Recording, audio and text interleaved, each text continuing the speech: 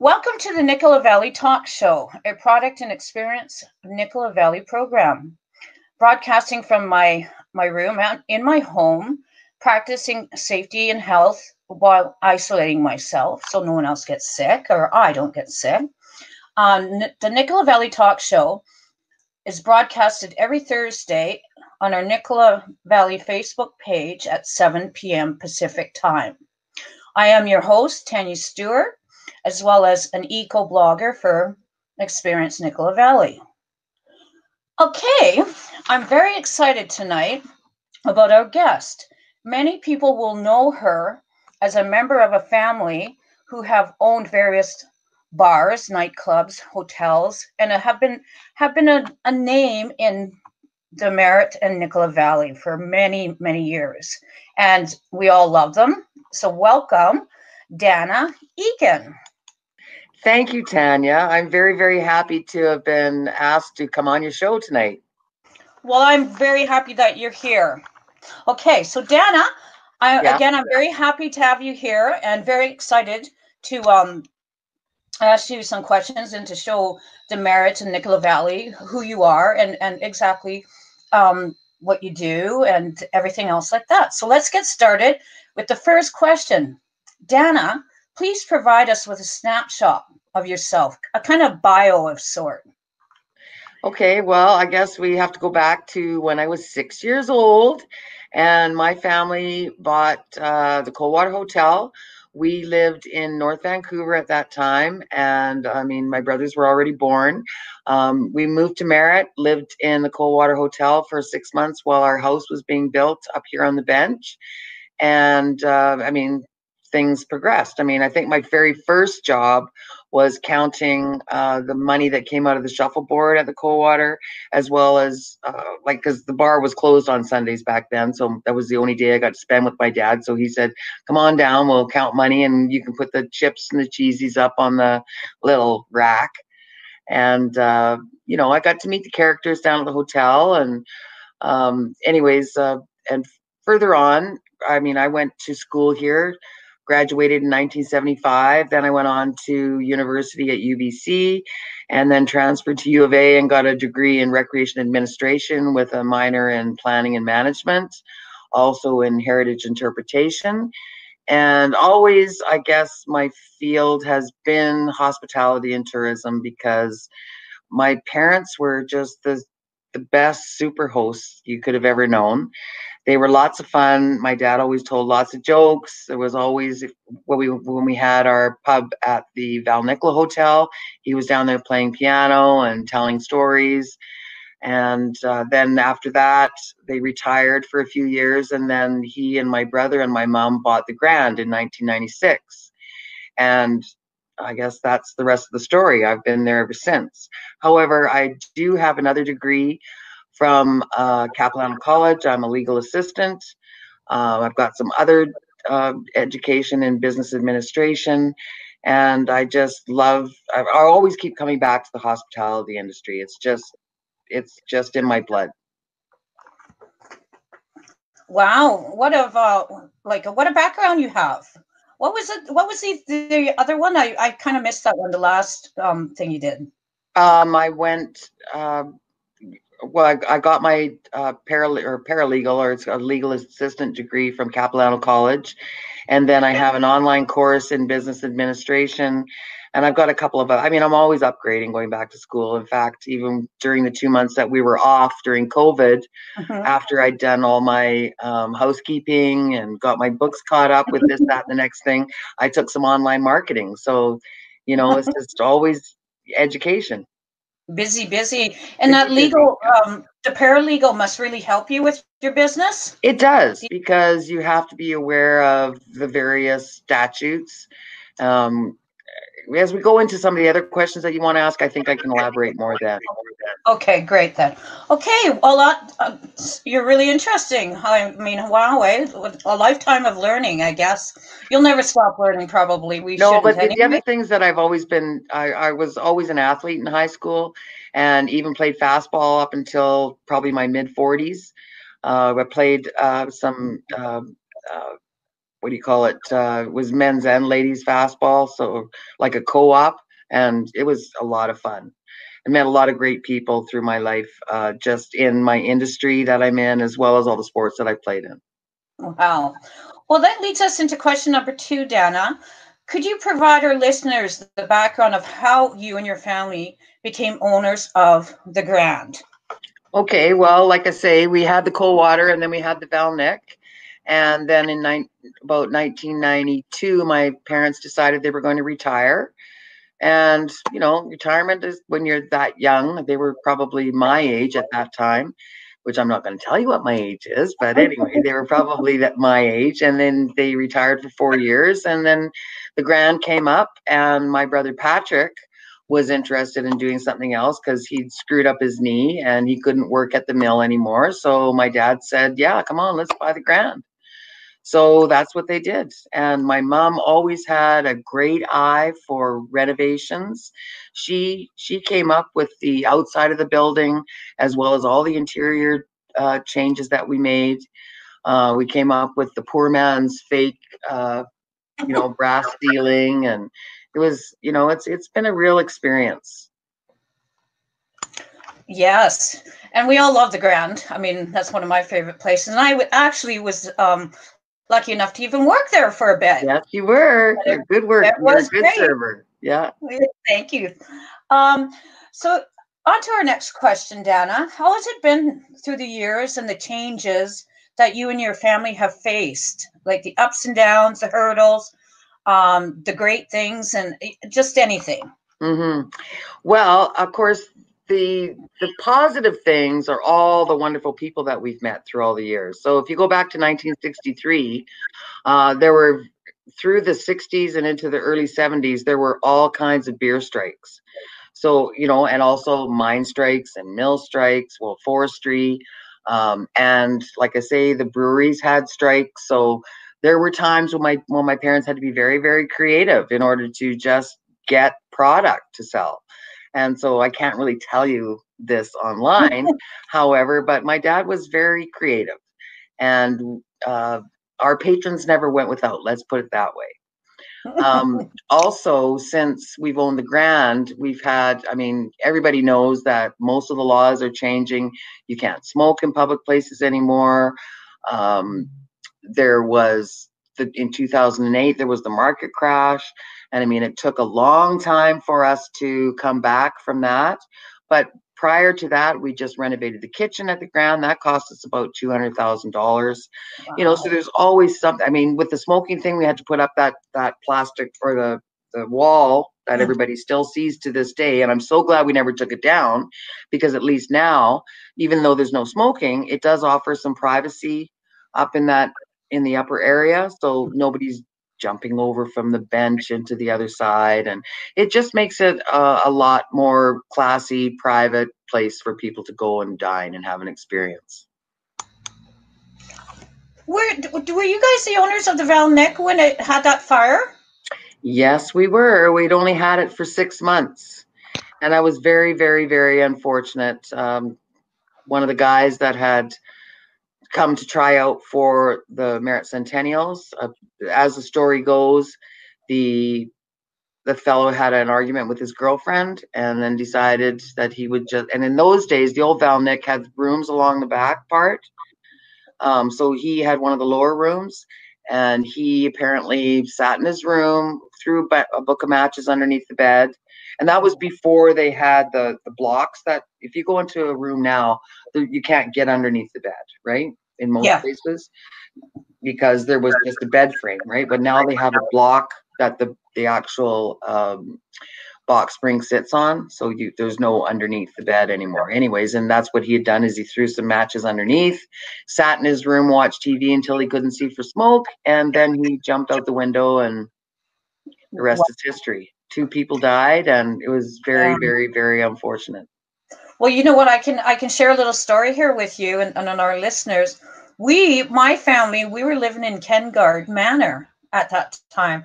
And when the fire broke out, everyone, I guess it was a town thing, everyone came and watched it. And it always stuck out in my mind that when that happened. Yeah. And Wow. It Because was I think it was one of the biggest fires I'd ever seen. I mean, I was pretty young. I think probably about 6. Yeah, so you weren't alive when the grasslands first burnt down? No, no, Oh, no. because I remember that too. I mean, we've had some very horrible hotel fires in town. In the grasslands fires, I think they had 3 fires. I don't think anybody was ever killed. Um, anyways, it's just Wow. the very horrific thing that happens to whoever it happens to. I mean, in Yeah. our family, it set us back a long ways, you know, because even though my dad had, before he got into the hotel business, he sold insurance in Vancouver. Oh. And because he had sold the Coldwater and bought the Valnick, thinking that he would only have it for a year and then to flip it. And then he told my mom that he says, yeah, we're ready to flip it. And this was Labor Day weekend, 6 months after we bought it. They were in Vancouver trying to sell it when the fire happened. So, Oh. you know, so anyways, he didn't insure it enough because he just wanted to flip it. So we Oh, didn't have 100% worth of insurance. So, I mean, everything that happens, it just sets you back and sets you back, right? yeah. That's But I think, you know, if we can say, if we've been in business in Merritt since 1963 and it's almost 2023, we've been in business for 57 years in this town. So I think we're successful. I think so too. Holy. Yeah, yeah. Wow. And my grandfather used to tell me, he says, Dana, if there's ever, you know, a pandemic, not saying COVID, but if there's ever, you know, something that happens that, you know, the economy turns, he says, as long as you're paying your staff and you're keeping people employed and you're paying your bills, he says, then you're successful. Don't worry about it. And I agree with him. Wise words. Yes, For very sure. wise words. Now that we've heard a lot of the history and the business and the owner, or you guys owning these businesses and everything. So when a person goes to the Grand, like me or someone just traveling down to Coquihalla and decides to come in, you know, Googles and sees the Grand and Yeah. wow, we can bring our kids in there too, right? What kind of experience would a person expect? Okay, well, we do have a couple of slogans. One is we are your hometown hospitality specialists. So we expect that when you come in, you're going to be treated like our neighbor. We're going to treat you like gold. We want you to have good food, and we're not fast food, so sometimes there is a bit of a wait, but our food is all home cooked. Chef Don we've downsized the menu since COVID started, just to make sure that everything is coming out fast or as fast as we can. It just depends on what time people come in. If everybody piles in at 5 o'clock, then you're going to wait a little bit. But you know, we've got good food and good service and grand times. We've got a great beer and cocktail and cider and cooler and wine menu. So come on in, try it out. It's more expensive than any other place in town. We now also have our patio. We can seat 30 people out there, provided that there's, you know, 6 people per group, because the new COVID rules say you can't have any more than 6 people. And I want people to really remember that, because I know we have some groups coming in, well, there's 8 of us. Can't you just squeeze in 2 more chairs? No, I'm sorry, it's law. You got to listen to Dr. Bonnie Henry. You know, she knows what's going on, and I agree. She's been considered one of the foremost health doctors regarding COVID in the world right now. So I'm going to listen to her. I hope all my patrons do too. We also have directional arrows on the floor that, you know, we've got sanitizing stations. We're limiting the number of people that can go into the washrooms. We want one person to come in. If you want to go onto the patio, just have one person come in, let us know that you're there, and then you can open the gate and let everybody in. You know, we're just trying to be as accommodating. We want people to be safe, and we want everybody to trust us. Wow, yeah. I drove by and I seen that patio. It sure looks nice. Thank But you. I, You know, I, and I, all of the people that put that together for us in such short amount of time and on short notice, they're all local, with the exception of the fella that put the turf in. They're called Beyond the Turf. He's a best friend of my brother Rick, Actually, Pierre used to be one of Ricky's original caregivers when he first was injured with his quadriplegia, and he's gone off and now he does stadiums internationally. So he gave me a really good deal, and I'm telling you, you can feel it on your feet. You know, it's just like walking on velvet. I love it. Yeah. Yeah, and the tables that I have out there, I bought from a pub that I used to work at in Kelowna. They're solid concrete, and I want to tell everybody, please don't try and move them. We've put them in exactly the spots that we want them to be in, so people are spatial different distance, and they weigh 400 pounds. So don't hurt yourself. Don't try and move them. No kidding, you could throw your back out. I know, but we had them all cleaned up. They look like brand new, but they're amazing. Wow. Yeah. I can't wait to see. That's well, you have to come, Tanya. I will. Yeah. Actually, I think I might be taking a friend out on Thursday. Okay. Well, I have some other things. We were getting some, like the back wall is 6 feet to act as a windbreak, but we're finding that it's not quite enough windbreak. So I've got some lattice built that's going up in the next day, or maybe if it didn't happen today, it'll be tomorrow. We've got some other things coming, lights, music, cameras going out there. It's gonna be great. Well, and that's kind of like, I think you touched a lot on this next question, but feel free to add more. Is what makes the Grand stand out from other different pubs? Well, I really don't like to compare us to anybody else. Okay. We have we've got history, like I keep saying. We have the history, so we know people in town, and people know us. And I'm very, very strong on making people happy. If you've got a complaint, please let me know. Don't walk out the door and complain to somebody else, because if you don't tell me, how can I change anything? And I want you to leave with a positive experience. I want you to come back. So, get on Facebook, get on Messenger, and we're also going to be having our online ordering starting like within the next week or so. You go to www.grandpubandandgrill.net, and you'll find our new webpage, and it has the online ordering there. And also, I did mention it earlier about kids coming in, can come in, right? Yes, but during COVID now, because of this phase that we're in, we're only allowing children 10 years old and up. Because it's just really hard for us to manage little kids from running around, and they tend to have more sniffles. I just don't want to put anybody at risk, especially the little kids, right? Yes, definitely. Well, that's good to know. Yeah. I did not know that, and that's awesome. Yeah. So, Dana, could you share with our listeners what is special about the Nicola Valley and why? Oh my God, what isn't special about the Nicola Valley? And I moved back here from Kelowna in 2000, and I thought to myself, okay, I'm only going to be here for a little while. I'll probably move back to Kelowna, because I really liked it in Kelowna. Lots of cultural activities, et cetera, et cetera. But you know what? Merritt has it all. We are small enough, but we're still country. We're 2 hours from Vancouver, an hour from West Bank, an hour from Kamloops. We've got it all. And if even if you just want to come in for a dining experience, that's fine. But if you want to stay and enjoy the outdoors, there's fishing, hunting, cross-country skiing. What else? I mean, anything you want to do in the outdoors. You can go trekking. You can go mountain biking. I mean, there's different events that are going on here for that. I know that we don't have the festivals right now, but I mean, Bays Coast has a virtual one going on that was on last week. There's going to be all kinds of new things happening. As long as you pay attention to your spatial distancing, be considerate of everybody that's around you, I'm sure there's going to be more and more things that we can enjoy here. We've got a great museum. We've got fastball, we don't have fastball, pardon me. We've got slow pitch now.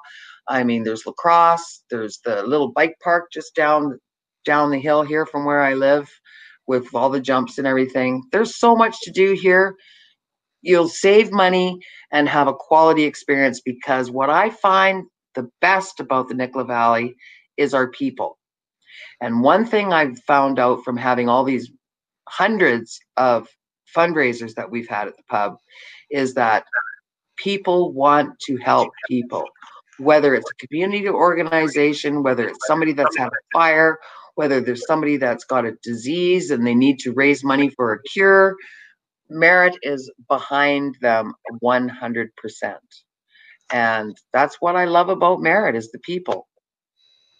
Exactly. And I find that too, that and I have been to many of your stake fundraiser dinners, and they're amazing. And yes, people want to help people in this town, and we know everyone, and we don't treat outsiders like outsiders. That's right.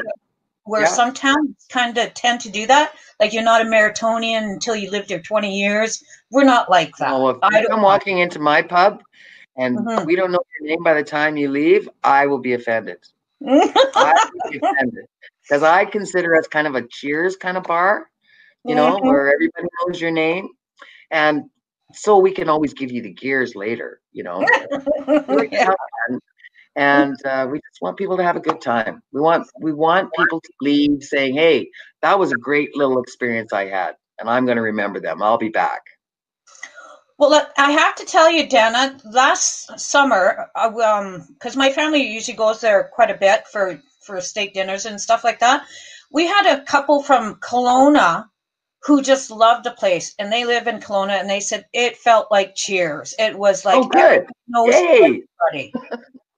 Yeah, and they're just like, I want to come here all the time. And then COVID happened, and so we haven't had them over, but we hope to have them over, and that's the first place we'll end up going to, because they just cannot stop talking about it.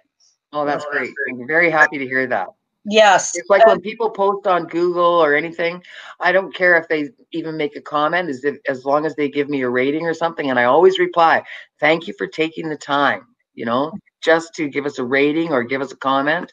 That says a lot to me, because some people just go, oh, no, I'm not going to bother with that.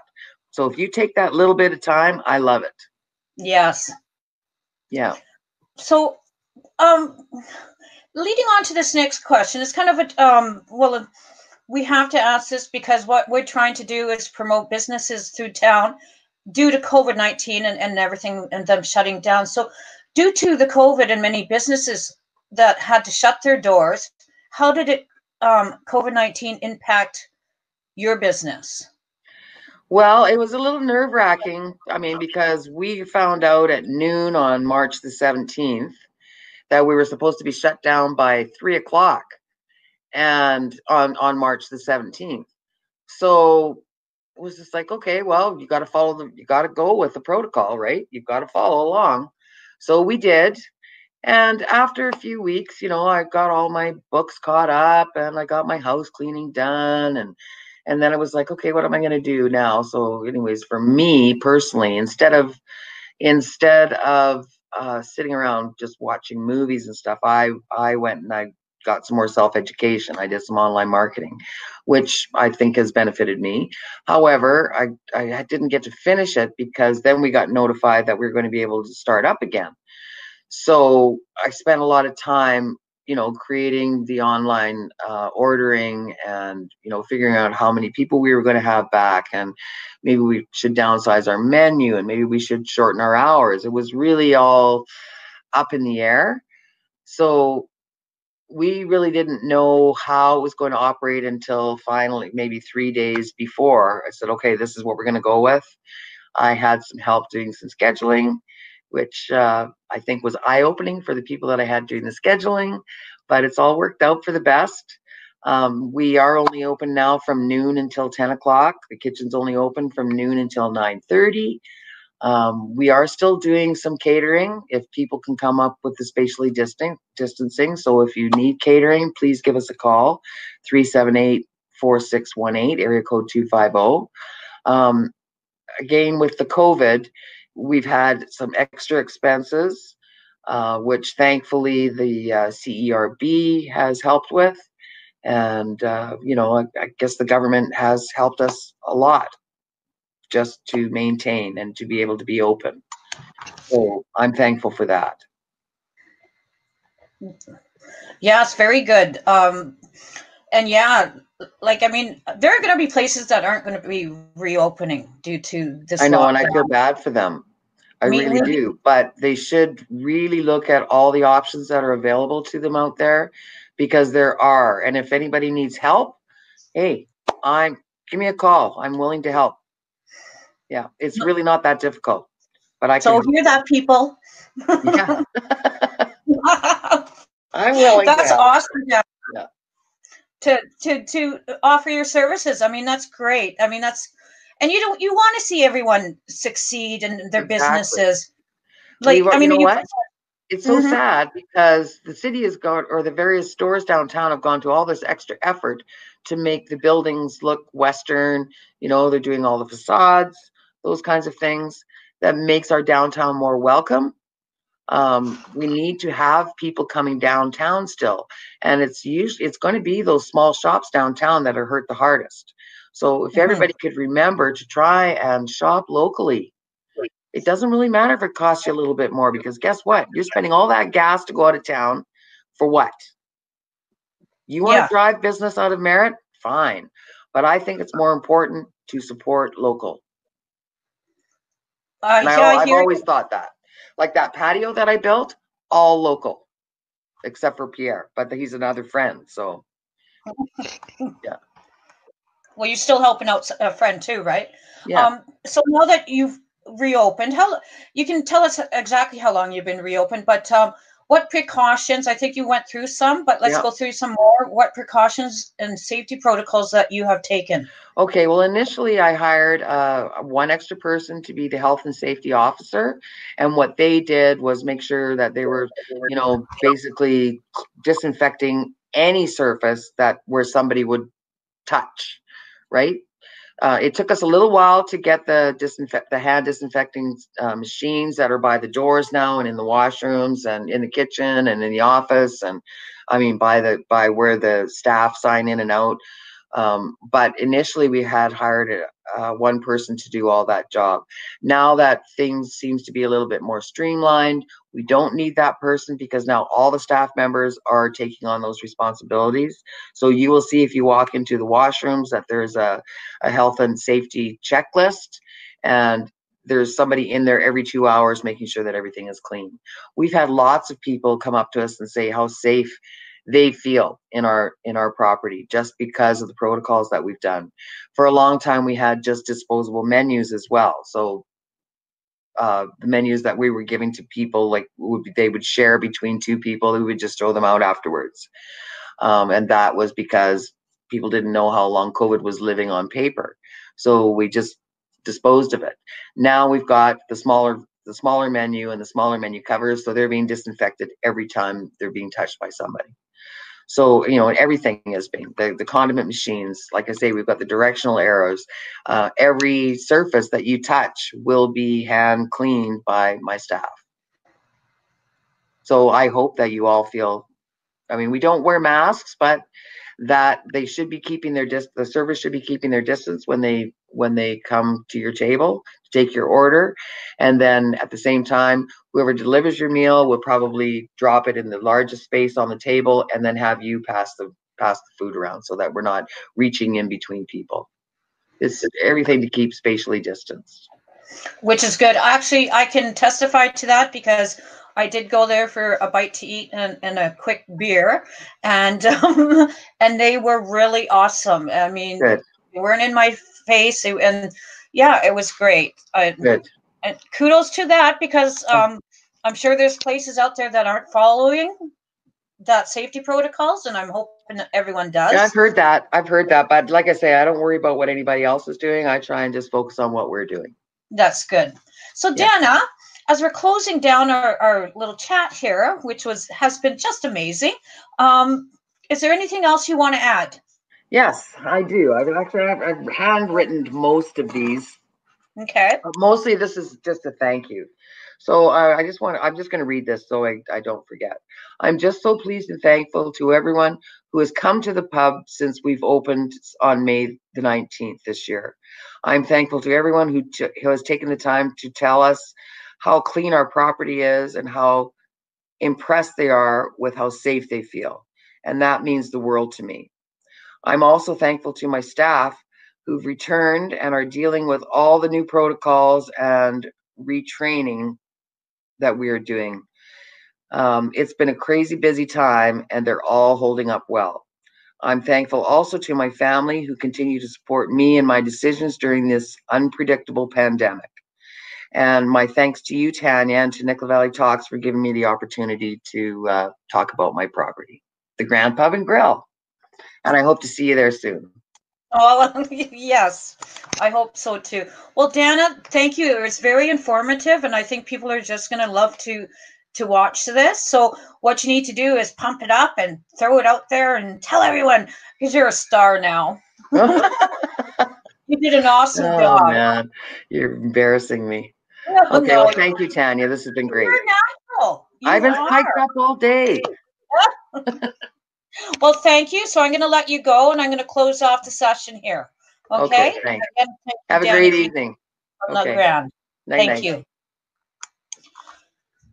Well, everyone, wasn't that awesome? Wasn't she great? I mean, Dana Egan, everyone, like, she's just like she is in person. She is at the Grand. She's just true blue. You know, you get what you see, and that is amazing because she is a great person. The whole family is. I can attest to that. So again, this is a Nicola Valley Talk Show, a product of Experience Nicola Valley program, broadcasting from my bedroom, my old bedroom, actually, I grew up in, and because I live in my old house, but anyways, and so always on 7 p.m. Pacific time on Thursday. You can find it on Experience Nicola Valley Facebook page. And again, I'm your co-host and your host, I guess, Tania Stewart, and as well as an eco blogger. So as saying that, as an eco blogger, I always try to practice the 4 R's, which is reduce, recycle, reuse, and rethink what you really need, because we want to keep our landfills empty. Really, that's what we want, but less full, I guess. Okay, so signing off, and see you in 2 weeks' time.